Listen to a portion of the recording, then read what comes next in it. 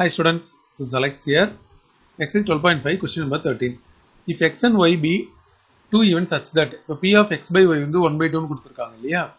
So p of x by y ஓட formula என்னது? p of x intersection y by p of y. இப்போ இதோட value 1 by 2 னு கொடுத்திருக்காங்க. x intersection y வந்து 1 by 6 னு क्वेश्चनல இருக்கு. So இங்க 1 by 6 அப்படினு போட்டாச்சு. divided by p of y. இப்போ p of y அந்த பக்கம் போய்டும். cross multiply பண்ண போறோம். So p of y equal to 1 by 6 இந்த by 1 by 2 அப்படினு வந்துரும். அப்புறம் இந்த 2 மேல வந்துரும். So 2 by 6. டோட்டலா 1 by 3. அதே மாதிரி p of y by x கொடுத்திருக்காங்க.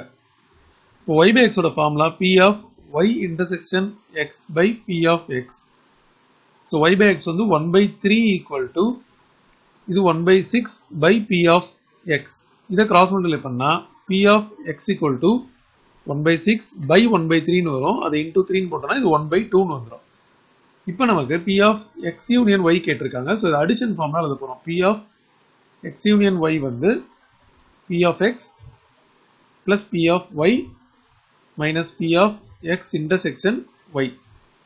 So p of x வந்து 1 by 2. p of y வந்து 1 by 3. மைனஸ் இதோட இன்டர்செக்ஷன் வந்து क्वेश्चनல வந்து 1 by 6 னு கொடுத்திருக்காங்க. சோ அத நம்ம இங்க எடுத்துக்கிறோம்.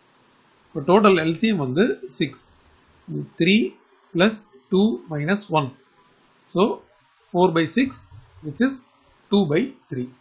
So answer 2 by 3 வந்து option 4.